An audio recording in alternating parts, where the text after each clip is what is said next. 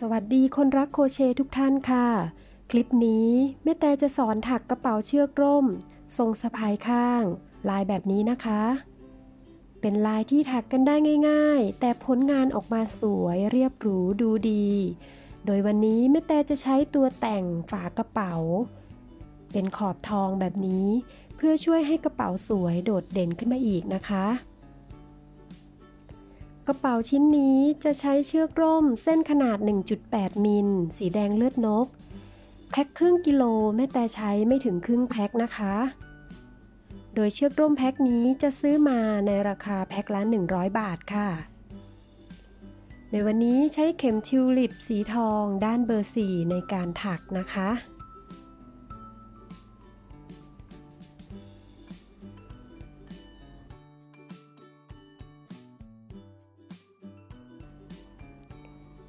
ส่วนตัวแต่งปากกระเป๋าชิ้นนี้จะสั่งซื้อมาในราคา70 บาทค่ะขนาดของกระเป๋าที่เราถักก็จะขึ้นอยู่กับขนาดของปากกระเป๋าด้วยนะคะจะได้สวมกันลงตัวพอดีค่ะเริ่มต้นให้เราถักโซ่ขึ้นมา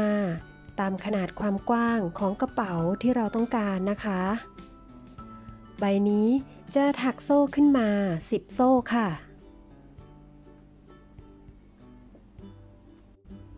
ถ้าใครต้องการก้นกระเป๋าขนาดที่กว้างกว่านี้ก็สามารถเพิ่มโซ่ตั้งแต่ตอนเริ่มต้นได้เลยนะคะ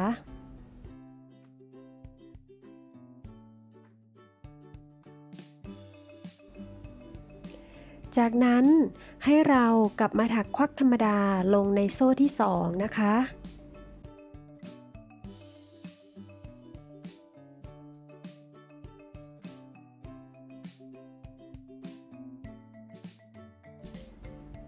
ให้เราถักควักธรรมดาหลักละ1 ครั้งกลับมาจนถึงโซ่แรกค่ะ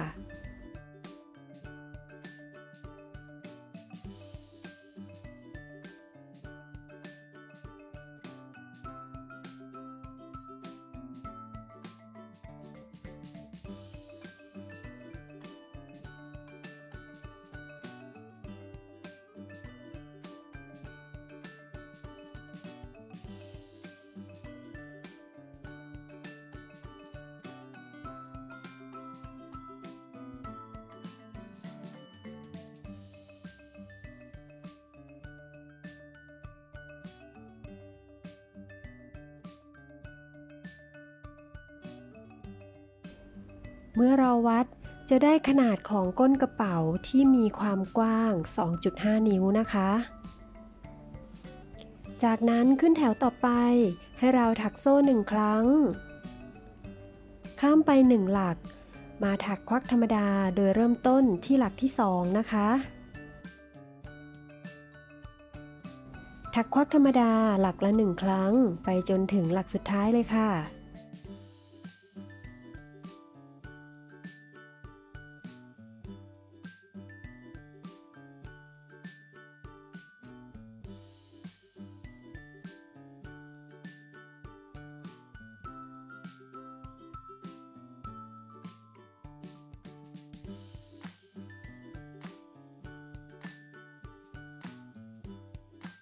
เมื่อถักควักธรรมดามาจนถึงหลักสุดท้ายแล้ว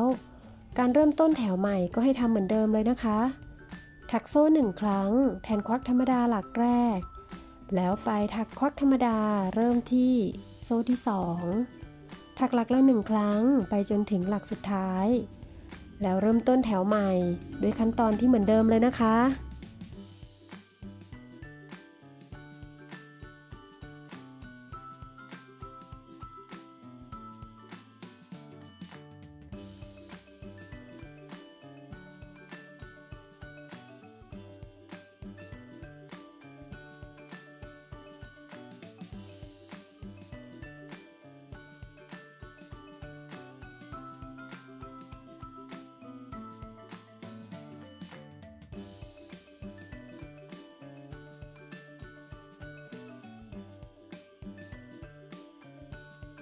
เราจะถักควักธรรมดาไปกลับเพื่อทำในส่วนก้นของกระเป๋านะคะ ดยปกติแล้วขนาดจะขึ้นอยู่กับความยาวของกระเป๋าที่เราต้องการแต่ใบนี้เราจะใส่ตัวแต่งปากกระเป๋าด้วยเราจึงจะถักก้นกระเป๋าให้ได้ขนาดเท่ากับความยาวของตัวแต่งปากกระเป๋านะคะเมื่อเราถักขึ้นมาได้หลายแถวแล้วก็นำตัวแต่งปากกระเป๋ามาวัดให้ออกมาขนาดเท่ากันประมาณนี้เลยนะคะ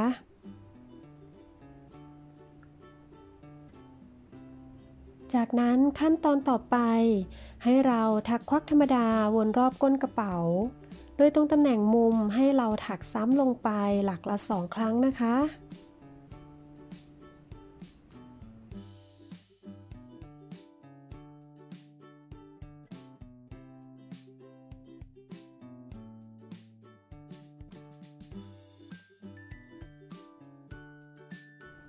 ส่วนตำแหน่งด้านข้างให้ถักลงไปหลักละ1 ครั้งค่ะ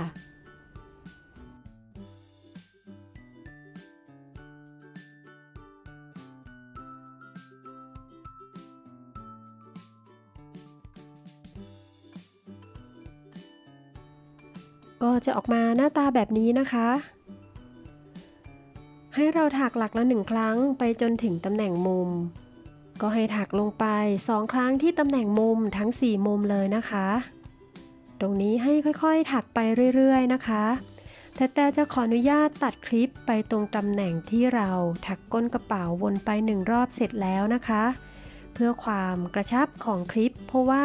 จะมีหลายขั้นตอนทำให้ระยะเวลาที่ถักชิ้นงานโดยเต็มๆใช้เวลานานนะคะตอนนี้เราถักมาจนถึงมุมที่4แล้วนะคะ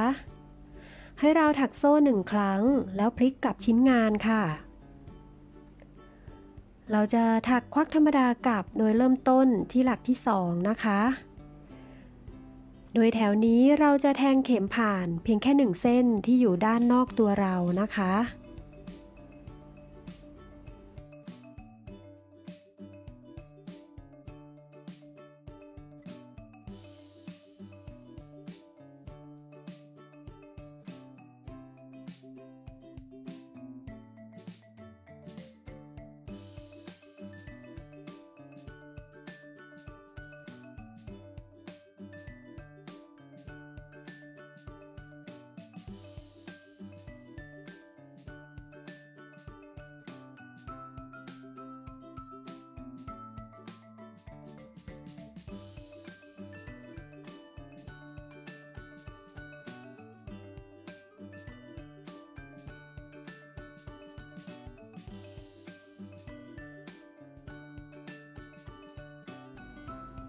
การแทงเข็มผ่านเพียงแค่1 เส้น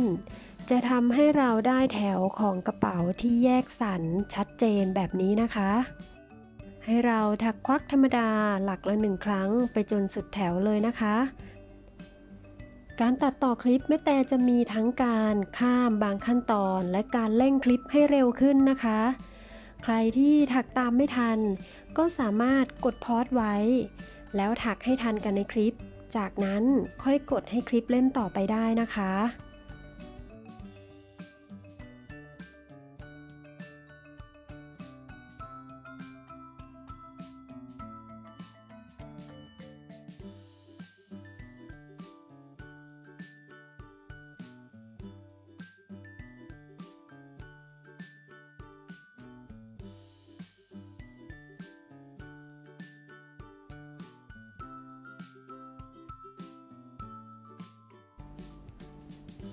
ตอนนี้เราถักมาจนถึงตำแหน่งหลักสุดท้ายของแถวนะคะก็จะออกมาหน้าตาแบบนี้นะคะสังเกตเห็นว่ามีการแบ่งสันชัดเจนนะคะขึ้นแถวต่อไปให้เราถักโซ่1 ครั้งแทนหลักแรกข้ามหลักตรงนี้ไปเริ่มต้นถักควักธรรมดาโดยแทงเข็มผ่านทั้ง2 เส้นตามปกตินะคะเราจะถักควักธรรมดาไปกลับอีก2 แถวด้วยกันนะคะ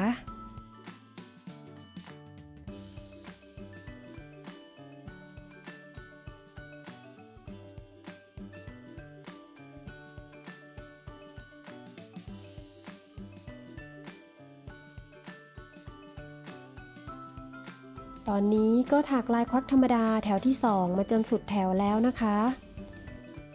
ถักโซ่1ครั้งแทนหลักแรกข้าม1ช่องไปถักควักธรรมดาที่หลักที่2นะคะถักควักธรรมดาหลักละ1ครั้งไปจนสุดแถวค่ะ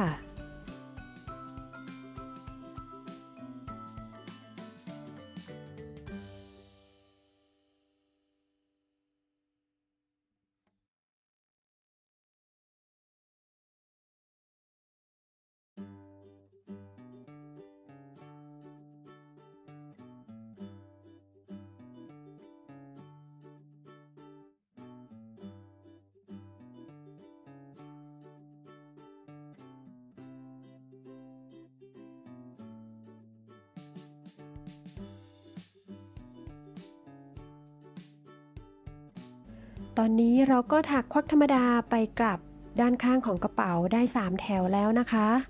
แถวต่อไปเราจะเริ่มต้นถักลายแล้วนะคะให้ถักโซ่1ครั้งแล้วพลิกชิ้นงานกลับจากนั้นข้ามหลักแรกไปให้เราไปเริ่มต้นถักที่หลักที่2เหมือนเดิมนะคะแทงเข็มผ่าน2เส้นหลักแรกแล้วดึงลดห่วงจากนั้นให้พันเข็มไปถักหลักต่อไปเกี่ยวไหมขึ้นมาแล้วดึงลอดทั้ง3เส้นบนเข็มเลยนะคะซึ่งลายที่เราถักนี้จะเป็นการถักลดห่วงสลับกับการถักลายทีหรือลายพอคอ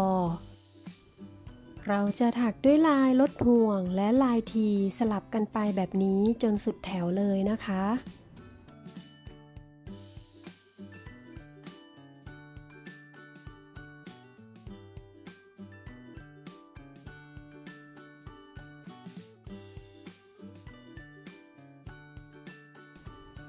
ในแถวที่เราถักลายในตอนนี้ฝั่งที่หันเข้าหาตัวเราคือด้านในของกระเป๋านะคะส่วนด้านนอกของกระเป๋าหรือด้านที่โชว์ลายจะออกมาหน้าตาแบบนี้นะคะให้เราถักลดห่วงสลับกับถักทีไปจนสุดแถวเลยค่ะ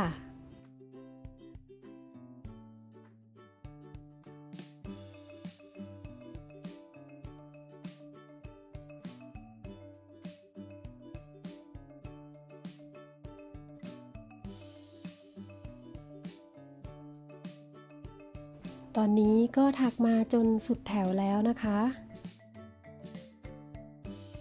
ขึ้นแถวใหม่ให้เราถักโซ่1ครั้งพลิกชิ้นงานกลับในแถวนี้เราจะถักด้วยลายควักธรรมดาโดยการแทงเข็มผ่านเพียงแค่1เส้นที่อยู่ด้านนอกตัวเรานะคะแทงเข็มโดยเริ่มต้นที่หลักที่2นะคะ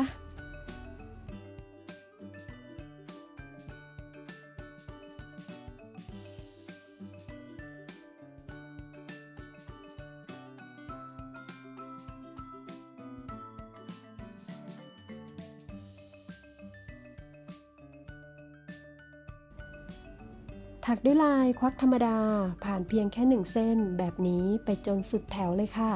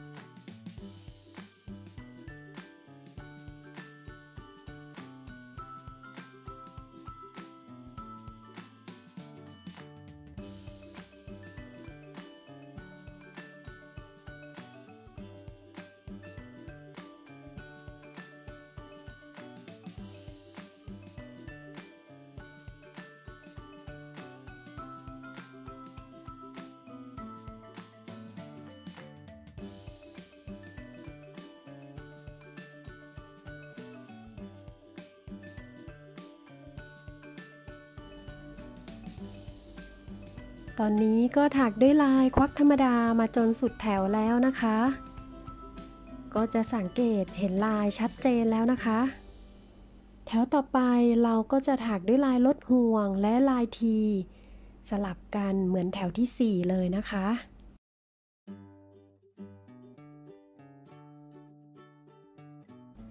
ตามที่แต่บอกตั้งแต่ต้นคลิปเลยนะคะการถักกระเป๋าด้วยลายนี้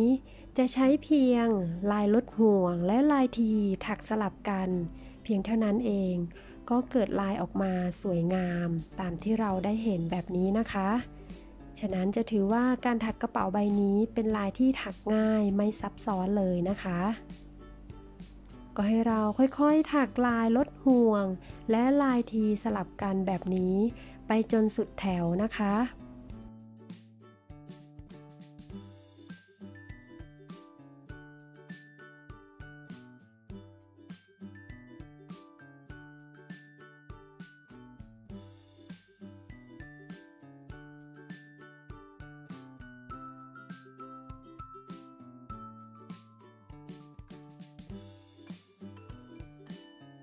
การถักลายในแถวที่2ก็จะออกมาหน้าตาแบบนี้นะคะให้เราถักแถวของลายและถักแถวของควักธรรมดาสลับกันขึ้นไปแบบนี้จนได้ความสูงของกระเป๋าตามขนาดที่เราต้องการเลยนะคะ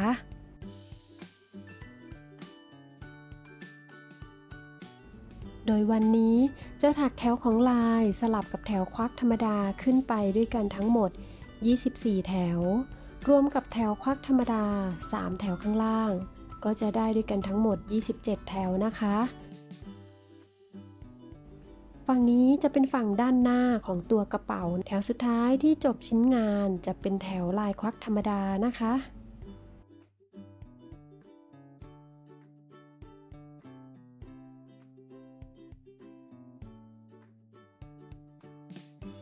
เมื่อเราวัดความสูงของกระเป๋าใบนี้ก็จะได้ 5.5 นิ้วนะคะแต่ถ้าใครต้องการกระเป๋าที่มีความสูงมากกว่านี้ก็สามารถถักต่อขึ้นไปได้อีกใบนี้เราจะจบความสูงเพียงเท่านี้เราก็ตัดปลายไหมได้เลยนะคะ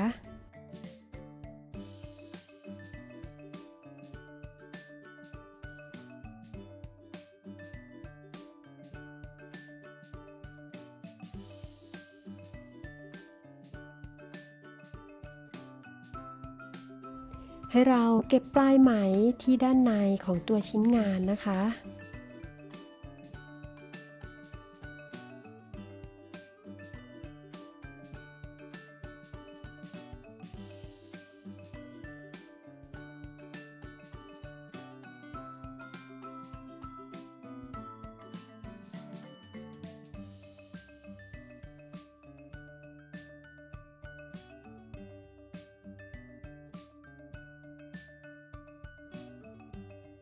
ตอนนี้เราได้ฝั่งด้านหน้าของตัวกระเป๋านะคะ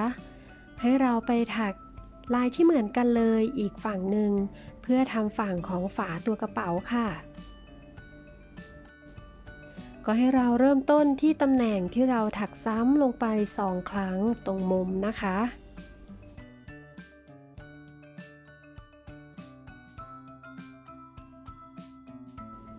หยิบไหมมาวางทาบแล้วเกี่ยวไหมมาถักควักธรรมดาค่ะจากนั้นให้ถักเพื่อแยกสันโดยการแทงเข็มผ่านเพียงแค่1เส้นที่อยู่ด้านนอกตัวเรา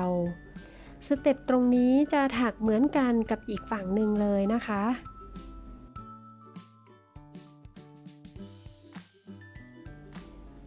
ให้เราถักด้วยลายควักธรรมดาหลักละ1ครั้งโดยการรวบเอาปลายไหมเก็บไปด้วยพร้อมเลยนะคะ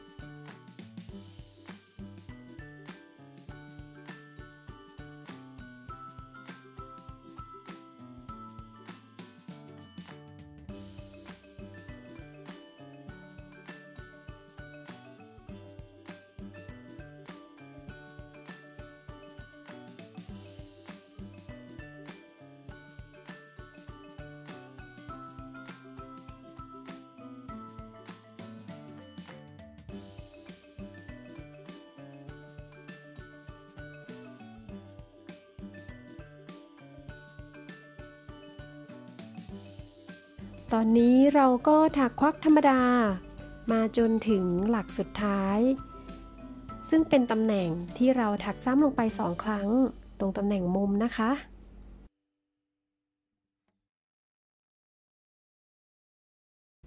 แถวนี้ก็ให้เราถักควักธรรมดาโดยการแทงเข็มผ่าน2 เส้นแบบปกติเลยนะคะเราจะถักด้วยลายควักธรรมดาไปกลับอีก2 แถวเหมือนกับด้านหน้าของกระเป๋าอีกฝั่งหนึ่งเลยนะคะ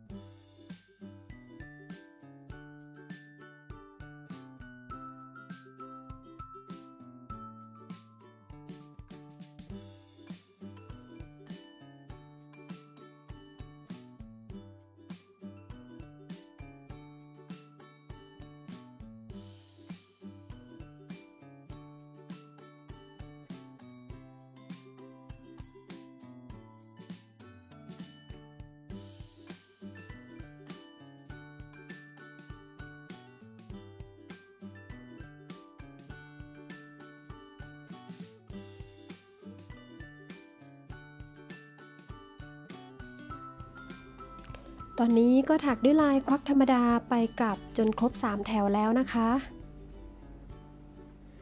ต่อไปแถวที่4ก็ให้เราถักด้วยลายลดห่วงสลับกับลายพคหรือลายทีนั่นเองนะคะ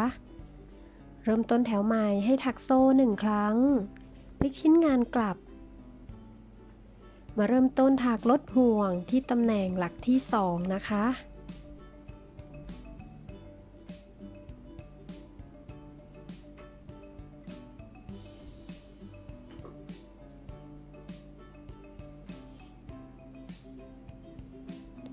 ถักลดห่วงสลับกับลายทีแบบนี้ไปจนสุดแถวเลยนะคะ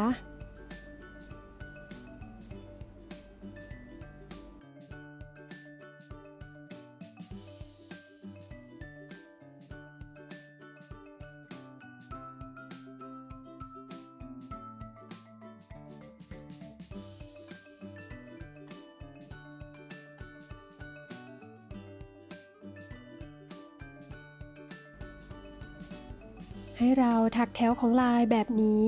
สลับกับการถักแถวของควักธรรมดาขึ้นไปอีก46 แถวนะคะ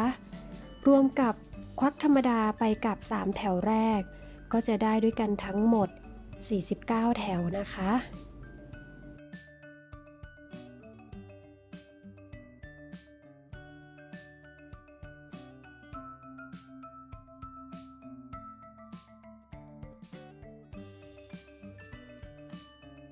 ตอนนี้ถักแถวของลายในแถวที่4มาจนถึงหลักสุดท้ายแล้วถักโซ่1 ครั้งพลิกชิ้นงานกลับนะคะต่อไปก็เป็นแถวของการถักควักธรรมดา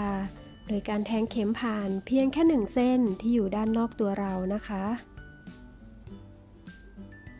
เริ่มต้นที่หลักที่2ค่ะถักหลักละ1 ครั้งแบบนี้ไปจนสุดแถวเลยนะคะ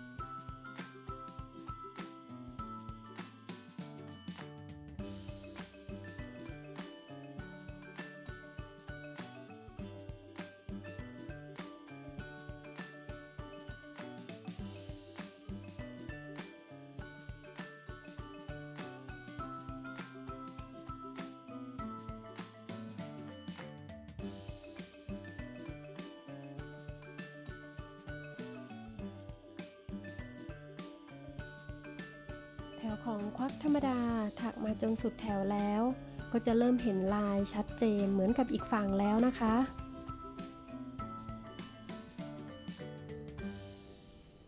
ก็ให้เราถักซ้ำในรูปแบบนี้ขึ้นไปจนถึงลายแถวที่46หรือจะนับรวมกับควักธรรมดา3แถวแรกก็จะเป็นแถวที่49พอดีนะคะเดี๋ยวแม่แต่จะขออนุญาตตัดคลิปไปเจอกันที่แถวที่49เลยนะคะ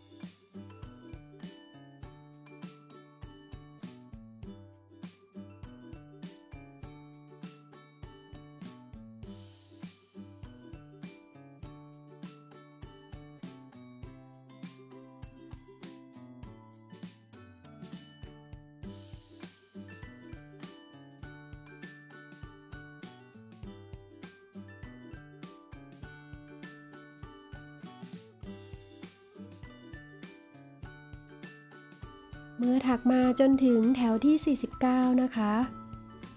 ถ้าเราพับจัดทรงกระเป๋าออกมาก็จะออกมาหน้าตาแบบนี้นะคะ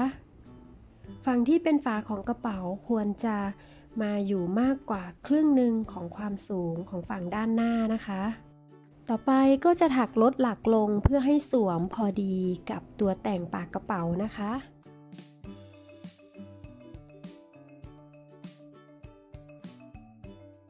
2หลักแรกให้เราถักลดห่วงเพื่อเดินหน้าไปเริ่มต้นที่หลักที่3นะคะ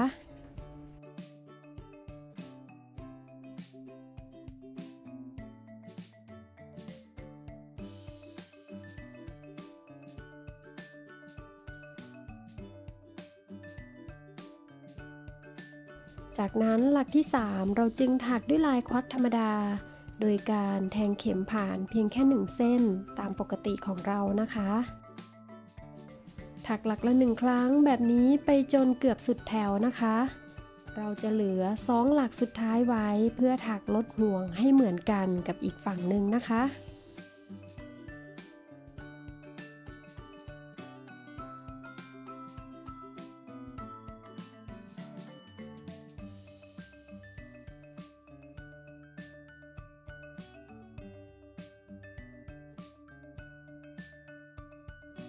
ตรงตำแหน่งนี้เป็น2หลักสุดท้ายเราจะถักลดห่วงลงไปค่ะ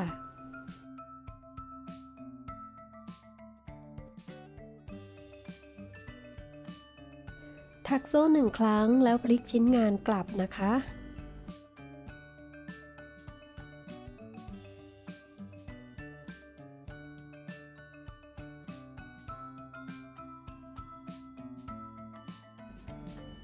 ต่อไปก็ให้เราถักลดห่วงเดินหน้าโดยเราเริ่มต้นที่หลักที่2นะคะ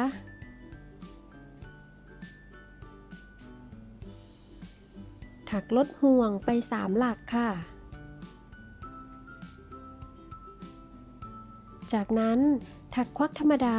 หลักละ1ครั้งไปจนเกือบสุดแถวเลยนะคะตรงนี้แม่แต่ต้องการที่จะถักให้ได้ขนาดโค้งมนตามขนาดของตัวแต่งปากกระเป๋านะคะแต่ถ้าใครไม่ต้องการใส่ตัวแต่งปากกระเป๋าก็สามารถถักควักธรรมดาไปกับโดยไม่ต้องถักลดห่วงนะคะจากนั้นก็สามารถปิดชิ้นงานได้เลยนะคะ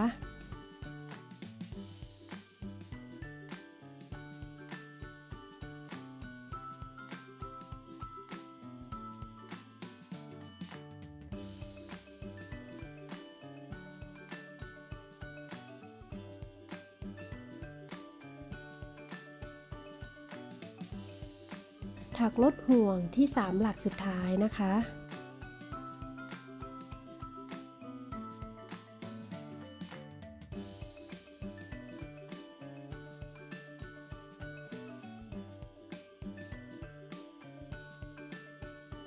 จากนั้นถักโซ่1ครั้งแล้วพลิกชิ้นงานกลับ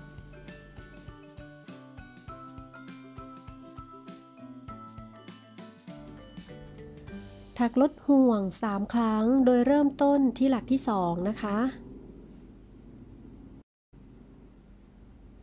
จากนั้นให้ถักควักธรรมดาหลักละ1ครั้งค่ะ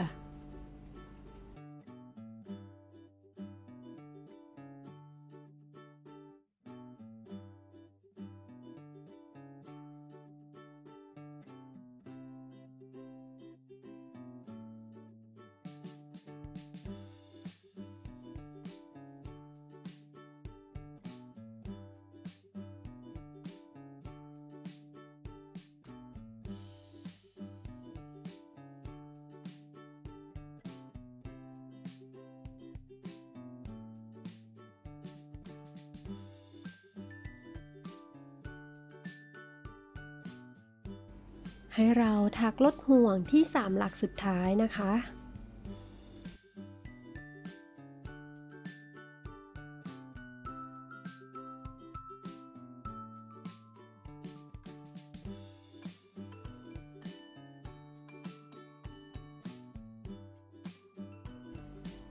ก็จะออกมาลักษณะโค้งมนที่ขอบด้านข้างแบบนี้นะคะจากนั้นแม่แต่ก็จะนำตัวแต่งขอบกระเป๋ามาลองสวมดูว่าได้ขนาดหรือยังนะคะ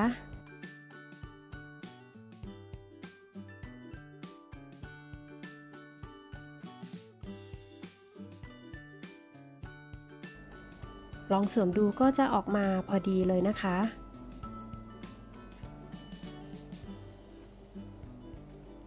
ก็จะมีความโค้งมนที่ขอบด้านข้างแบบนี้นะคะก็ให้เราถักโซ่1ครั้งแล้วตัดปลายไหมจากนั้นก็เก็บปลายไหมที่ด้านในของตัวกระเป๋าได้เลยนะคะ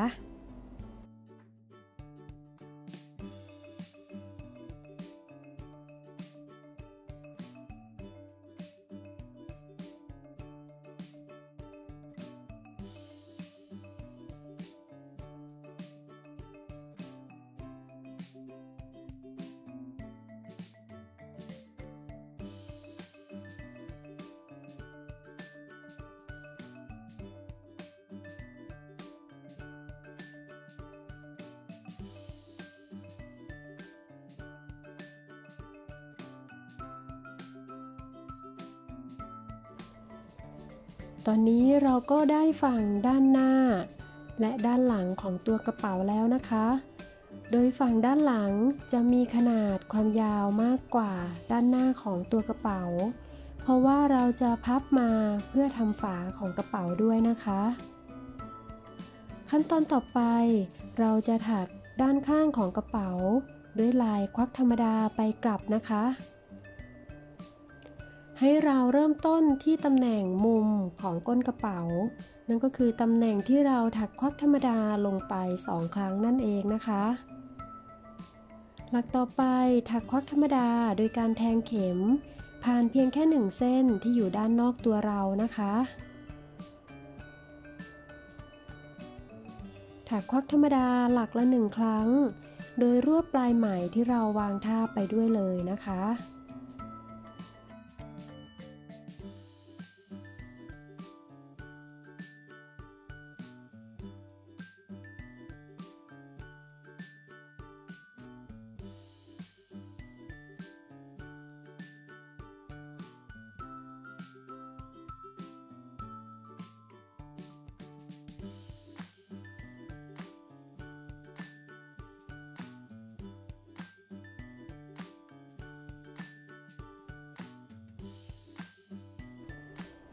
ตำแหน่งสุดท้ายของแถวแรกก็จะอยู่ตรงมุมที่เราถักมุมลงไป2ครั้งเหมือนกันนะคะ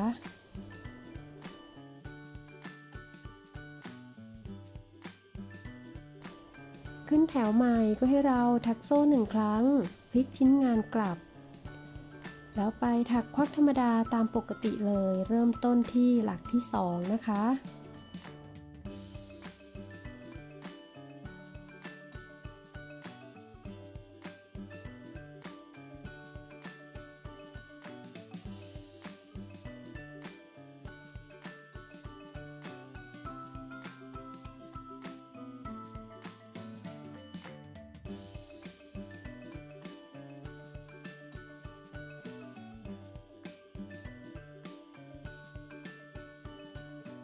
การเริ่มต้นแถวใหม่ก็เหมือนเดิมนะคะ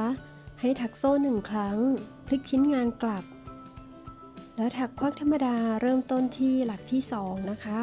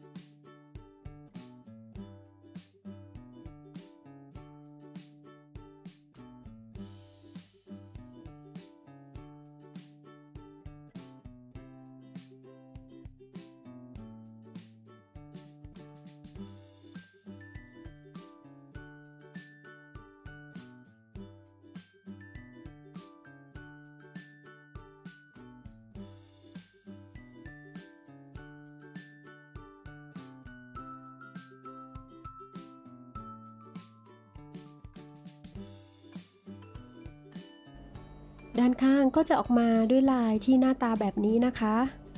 ก็ให้เราถักควักธรรมดาไปกลับจนได้ความสูงเท่ากับขนาดด้านหน้าของตัวกระเป๋านะคะส่วนอีกฝั่งก็ถักด้วยลายควักธรรมดาที่เหมือนกันเลยนะคะ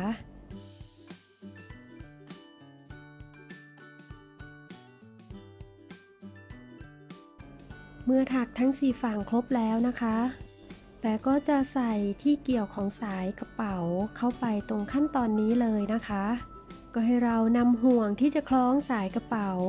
มาเย็บติดที่ด้านข้างก่อนที่เราจะประกอบตัวกระเป๋าเข้านะคะ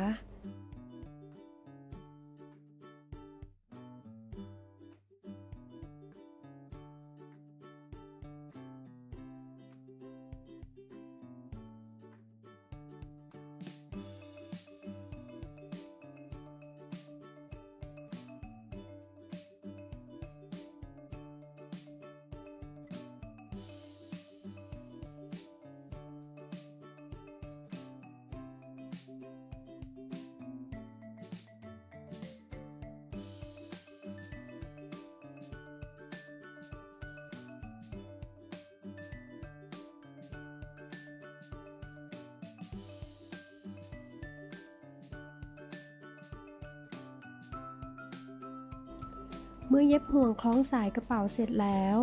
ขั้นตอนต่อไปเราก็จะประกอบแต่ละส่วนของกระเป๋าเข้าด้วยกันนะคะ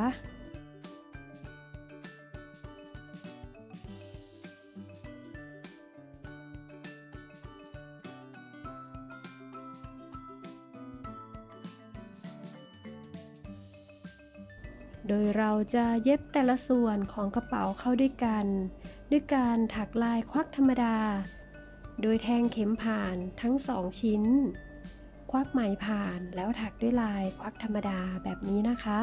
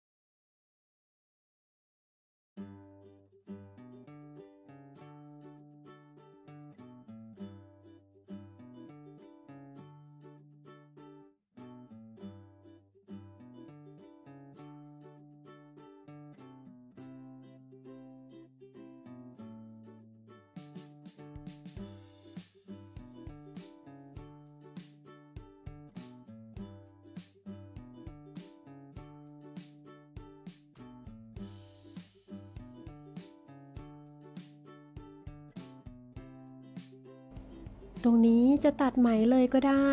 หรือจะถักลดห่วงเดินหน้าเพื่อไปเริ่มต้นอีกฝั่งก็ได้นะคะ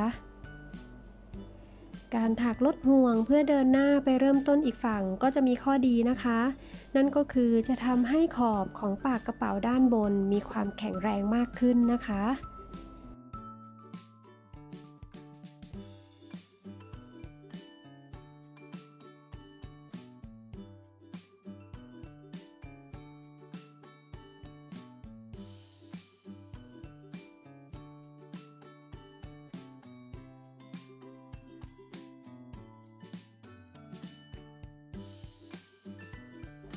แต่ก็จะถักลดห่วงเพื่อเดินหน้าไปจนถึงหลักสุดท้ายของแถวนะคะ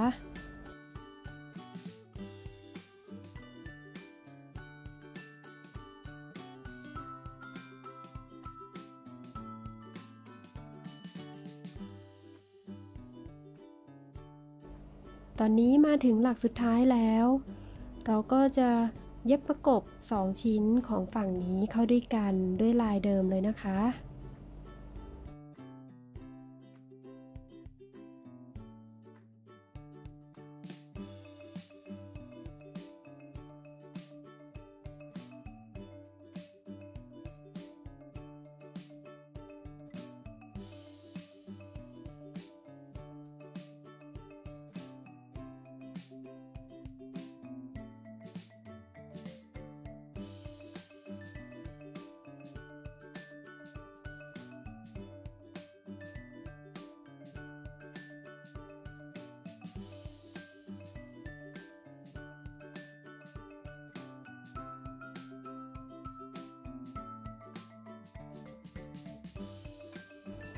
เมื่อเย็บประกบ2ชิ้นเข้าด้วยกันมาจนสุดแถวแล้วก็ให้เราตัดไหมและเกี่ยวปลายไหมไปเก็บที่ด้านในของตัวกระเป๋านะคะ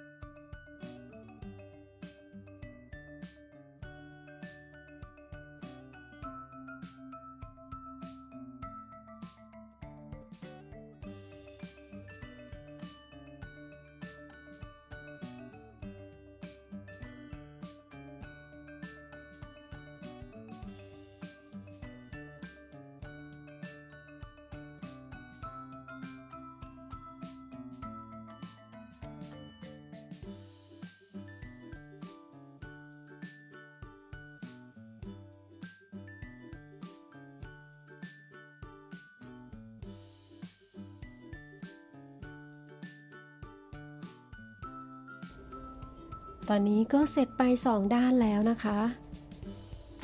เหลืออีก2ด้านก็ให้เราเย็บประกบกันด้วยขั้นตอนที่เหมือนเดิมเลยนะคะ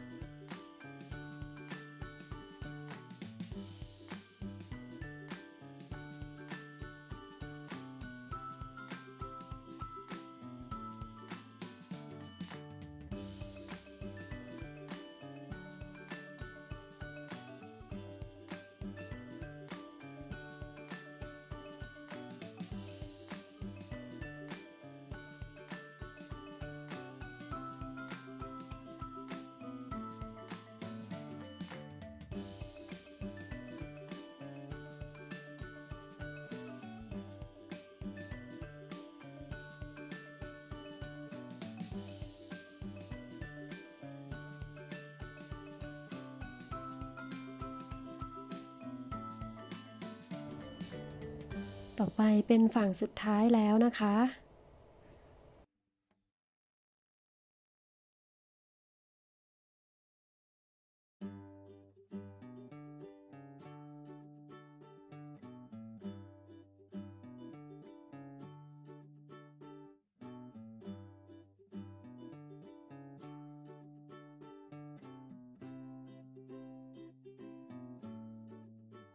ต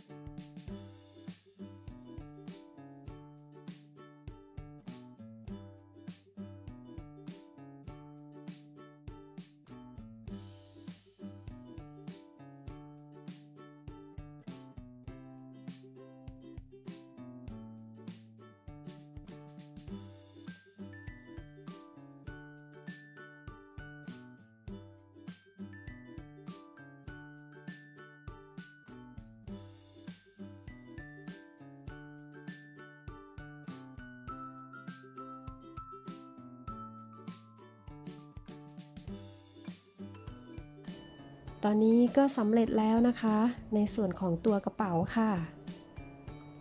เราก็สามารถใส่ซับหรือติดซิปได้เลยนะคะขั้นตอนต่อไปการใส่ตัวแต่งปากกระเป๋านะคะก็จะใช้กาวยูฮูหยดลงไปแล้วทิ้งไว้ประมาณ5นาทีนะคะจากนั้นก็สวมเข้าไปแบบนี้เลยนะคะ